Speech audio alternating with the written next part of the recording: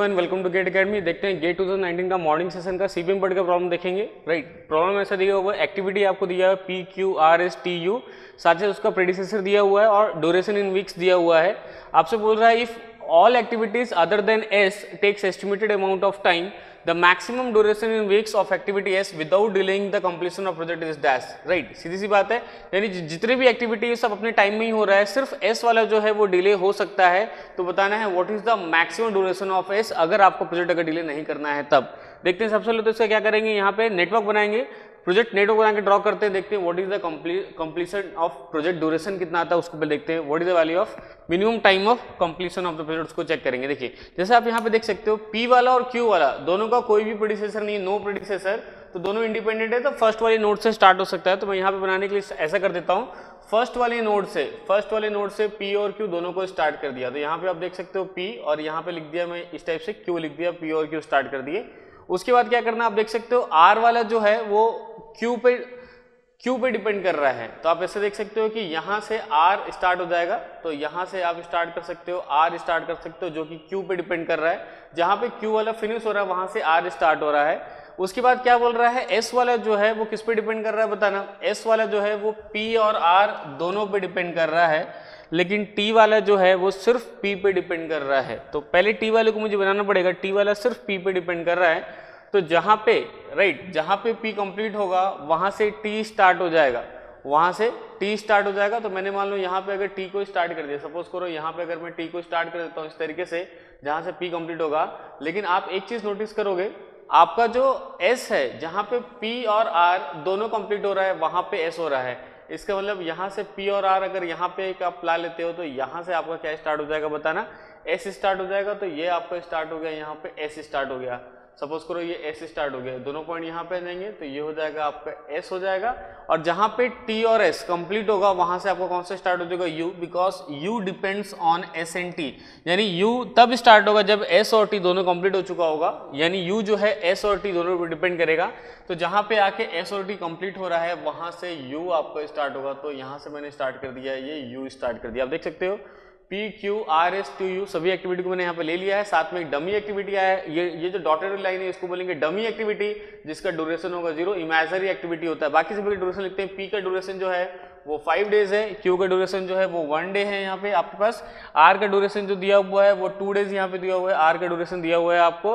और S का 4 days दिया हुआ है, तो S का 4 डेज आपको ड्यूरेशन दिया हुआ है। साथ में T का 6 डेज दिया है, तो यहाँ पे T का 6 डेज लिख ले रहा हूँ। और U का 3 डेज है, तो U का यहाँ पे 3 डेज लिख लिया, सभी का ड्यूरेशन लिख लिया हूँ। अब देखेंगे which one is the longest path और the critical path of the network. Longest path की अगर मैं बात करूँ तो आप यहाँ पे देख सकते हो कि ये वाला वैल्यू जो आपके पास थी ये 5 हो जाएगा यहाँ पे, और 5 + 0 यहाँ तक 5 आएगा, और यहाँ से 2 + 1 यहाँ 3 आएगा। तो ऑब्वियसली ये थोड़ा लॉन्गेस्ट लग रहा है, बट 5 + 6 यहाँ पे 11 आएगा, और यहाँ से आपका आ जाएगा 5 + 4 9 आ जाएगा। तो ये आपका लॉन्गेस्ट पाथ जो हो जाएगा, ये लॉन्गेस्ट पाथ हो जाएगा, जिसको मैं डबल लाइन से रिप्रेजेंट करूंगा। ये ऐसे डबल लाइन से रिप्रेजेंट कर रहा हूँ। ये आपके पास हो गया है, right, this will be the longest path और क्रिटिकल पाथ। तो ये आपका लॉन्गेस्ट पाथ है, क्रिटिकल पाथ हो गया। नोड का नंबरिंग कर दो, नोड नंबर 1 2 3 राइट 4 5 और 6 हो गया। तो अगर मैं बात करूंगा what is the critical path, यहाँ पे क्रिटिकल पाथ है क्या, तो क्रिटिकल पाथ है मुझे बोलना है। So critical path of the network. तो नेटवर्क का अगर मुझे क्रिटिकल पाथ के बारे में डिसाइड करना है तो critical path will be PTU। तो क्रिटिकल पाथ है तो क्या आ जाएगा, PTU आ जाएगा, ये क्रिटिकल पाथ आ जाएगा। And what is the duration and what is the project duration. तो अगर मान लो अगर मैं प्रोजेक्ट ड्यूरेशन की बात करता हूँ, that is the minimum time for the completion of project की अगर मैं बात करूँ, तो वैसे कंडीशन क्रिटिकल पाथ का सम करना पड़ेगा आपको। तो ये हो जाएगा 5 + 6 11 11 + 3 ये आपके पास आ जाएगा 14 आ जाएगा यहाँ पे। तो लिख रहा हूँ 14 वीक्स आ जाएगा यहाँ पे। 14 weeks is the project completion time और minimum time for the completion of the project, या फिर इसी को प्रोजेक्ट ड्यूरेशन यहाँ पे बोल रहे हैं, राइट। अब बात करते हैं S वाला जो है, S वाले को आप डिले कर सकते हो, S वाले का ड्यूरेशन आप बढ़ा सकते हो।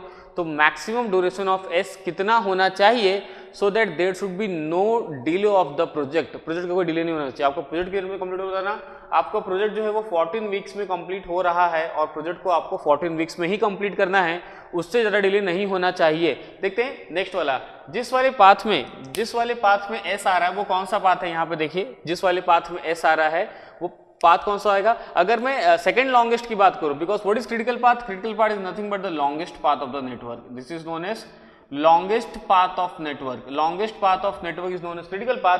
अगर मैं सेकेंड लॉन्गेस्ट पाथ की बात करता हूं, the second longest path, second longest path, तो अगर मैं सेकेंड लॉन्गेस्ट पाथ की अगर बात करूं तो इस नेटवर्क का जो सेकेंड लॉन्गेस्ट पाथ होगा दैट विल बी, यहाँ पे आप देख सकते हो 5 + 0, ये वाला हो जाएगा 5, दैट मीन्स हो जाएगा आपके पास नोड नंबर 1 से 2, नोड नंबर 1 से 2 जा सकते हो आप, 2 से आप 4 पे आ सकते हो, 4 से आप जा सकते हो 5 और 5 से जा सकते हो 6 पे। ये आपका लॉन्गेस्ट पाथ हो गया, नोड नंबर 1 2 4 5 6 नोड के टर्म्स में। अब इसका ड्यूरेशन देखते हैं, what is the duration of the longest path. Longest path का अगर ड्यूरेशन अगर मैं बात करूं, what is the duration of the longest path, तो लॉन्गेस्ट पाथ का जो ड्यूरेशन आ रहा है आपके पास दैट इज इक्वल टू, आप यहाँ पे देख सकते हो 5 + 0 दैट इज इक्वल टू 5, 5 + 4 9, 9 + 3, 9 + 3 आपको हो जाएगा 12 हो जाएगा, that is equal to 12 weeks. यानी जो सेकंड लॉन्गेस्ट पाथ है, सेकंड लॉन्गेस्ट पाथ जो उसका ड्यूरेशन कितना है 12 वीक्स है, और आपको जो लॉन्गेस्ट पाथ है उसका ड्यूरेशन कितना है बताना 14 वीक्स है। इसका मतलब क्या है, आप जो सेकंड वाले पाथ में अगर खाली एस वाले का ड्यूरेशन चेंज कर सकते हो तो कितना चेंज कर सकते हो, आपका जो सेकंड वाला पाथ है जिसको मैं सेकंड लॉन्गेस्ट बोल रहा हूँ, राइट, यहाँ पे आप देख सकते हो सेकंड लॉन्गेस्ट में आपका ये एस वाला पाथ आ रहा है, जहाँ पे एस दिया हुआ है वो सेकंड लॉन्गेस्ट का पाथ आएगा। वैसे कंडीशन में आप देख सकते हो सेकंड लॉन्गेस्ट वाला पाथ जो है उसका ड्यूरेशन 12 डेज का है और लॉन्गेस्ट पाथ कितना बताना 14 डेज का, यानी प्रोजेक्ट को आपको 14 वीक्स में कंप्लीट करना ही पड़ेगा।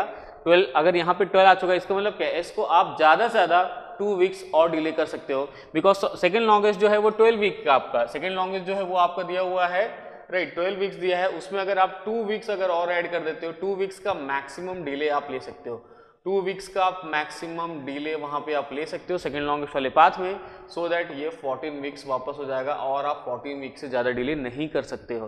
दैट मीन्स आप अगर ज़्यादा से डिले कर सकते हो तो 2 वीक्स का डिले कर सकते हो, वो भी सिर्फ और सिर्फ आपको किसके लिए करना है बताना, एस वाली एक्टिविटी के लिए करना है। तो एस वाली एक्टिविटी के लिए अगर आप डिले करते हो 2 वीक्स का डिले करते हो, 2 वीक्स का डिले करोगे तो ऑलरेडी ये ना 4 वीक्स का, इसका एक्चुअल ड्यूरेशन कितना होता है ना, एक्चुअल ड्यूरेशन जो इसको अलॉटेड था, एस्टिमेटेड था, वो 4 वीक्स का था और उस पर मैक्सिमम डिले कितना हो सकता है 2 वीक का हो सकता है, 4 + 2 that is equal to 6 day.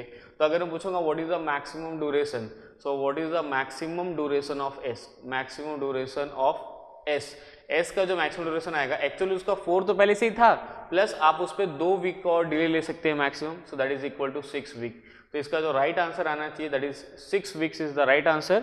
तो यहाँ पे जो न्यूमेरिकल डेटा टाइप का प्रॉब्लम दिया हुआ था, आपको मल्टीपल चॉइस नहीं था, 4 ऑप्शंस नहीं था आपके पास, तो यहाँ पे राइट आंसर आना चाहिए 6 weeks is the right answer. 6 week जो होगा राइट आंसर आएगा, maximum duration of S will be 6 week. बहुत ही सिंपल सा प्रॉब्लम आया था, अच्छा प्रॉब्लम आया था, 2 पाथ को आपको सिर्फ कंपेयर करना था, longest path as well as second longest path. तो ये मॉर्निंग सेशन का प्रॉब्लम था, मॉर्निंग सेशन का प्रॉब्लम सीपीएम PERT का बहुत इंटरेस्टिंग था। तो मैं क्या करूंगा ना, आफ्टरनून सेशन वाले भी लेता हूं प्रॉब्लम नेक्स्ट वाले वीडियो में, आफ्टरनून सेशन का भी सीपीएम PERT का दिखेगा, बहुत ही इंटरेस्टिंग है, बहुत ज्यादा इंटरेस्टिंग है, बहुत ही अच्छा आया था। अगर मैं बात करूँ पेपर की कंपेरिजन की बात करूँ तो आफ्टरनून में जो प्रॉब्लम्स आए थे वो ज्यादा बेटर आए थे as compare to फोरनून, that is morning से ज्यादा बेटर क्वेश्चन आफ्टरनून वाले में आए थे, उसको भी देखते हैं सीपीएम PERT का प्रॉब्लम आफ्टरनून वाला।